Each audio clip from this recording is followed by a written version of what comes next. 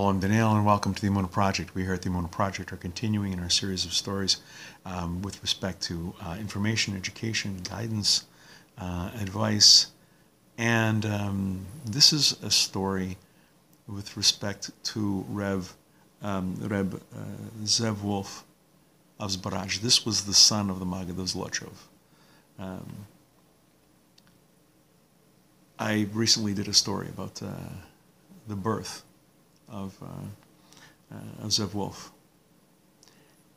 He grew up to be a very humble and a very kind-hearted man.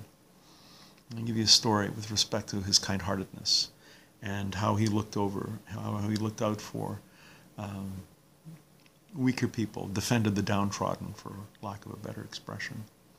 His wife, the Rebbitzin, one day had a huge knockout, drag-out fight with their servant girl, a young teenage girl. The Rebbitzin accused the girl of breaking a dish, a really nice dish. This was a nice one. This was, I think, given as a wedding present or something. It had not only value in terms of its price, but also sentimental value.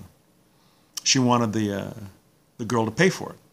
The young girl, 14, 15 years old, not only couldn't pay for it, but she said, I didn't break it. It's not my fault. I'm not paying for this. It's not my fault. I didn't do it. Back and forth, back and forth. And finally, she says, that's it. I'm taking you to the Beis Din. I'm taking you to the Rabbinical Court. They will make a decision. The girl was nonplussed. The day of the hearing before the Beis Din, the Rebbitzin dresses up in her Sabbath best. She wants to make a good impression in front of the court. And Reb Zev Wolf of Zbarazh is also getting dressed, putting on his nicest, cleanest shirt, his kapota, his hat, all dolled up. And the Rebbitzin says, where are you going? What are you dressing up for? He says, I'm going to the Beis Din. I'm going to the Rabbinical Court. She goes, first of all, the Rebbitzin says, it's not seemly for you to go for this dispute. And secondly, I am perfectly capable of representing myself in front of the court. Thank you very much. Reb Zev Wolf says, oh, my dear, I am perfectly aware that you are capable, more than capable, of representing yourself in front of the court, in front of the Beis Din. However, our young servant girl, a poor girl, an orphan, isn't. And that's why I'm going. Because I'm going to be representing her for the defense.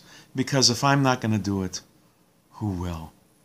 It's a great story about Rebbe Zev Wolf of Zbarazh and his kind-heartedness and his sense of justice and defending the downtrodden.